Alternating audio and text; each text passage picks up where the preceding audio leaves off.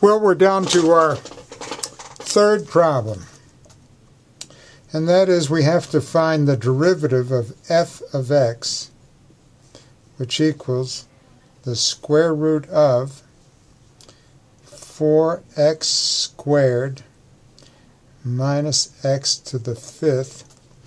And to do this, we are going to use the chain rule. And let me show you what the chain rule is. It says if you want to take the derivative of a composite function, f of g of x, with respect to x, well, that equals f prime of g of x times g prime of x.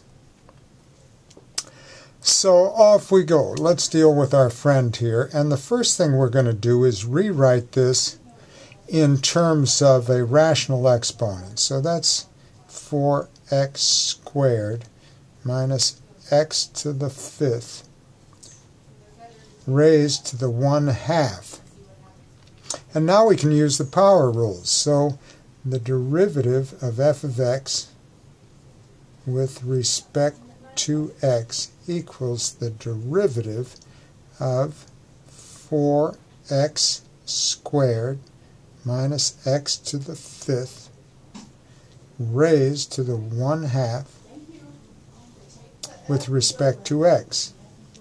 And by the power rule, that equals 1/2. We bring the 1/2 down. We still have 4x squared minus x to the fifth. And 1/2 minus 1 is negative 1/2. And now we'll go inside. Our g of x in this case is 4x squared minus x to the fifth. We'll go inside and take the derivative of that, and we get, by the power rule, 8x minus 5x to the fourth. Now let's consolidate. So upstairs we have an 8x minus 5 x to the fourth. Downstairs we have our friend 2 there.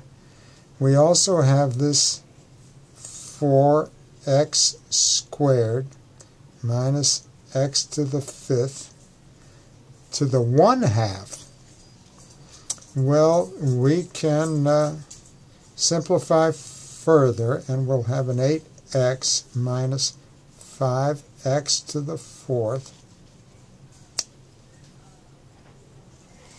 And downstairs we'll have our friend 2, and in place of parentheses in that exponent 1/2, we'll have a square root symbol, and inside that we have 4x squared minus x to the fifth. And there it is, f prime of x. We've done it.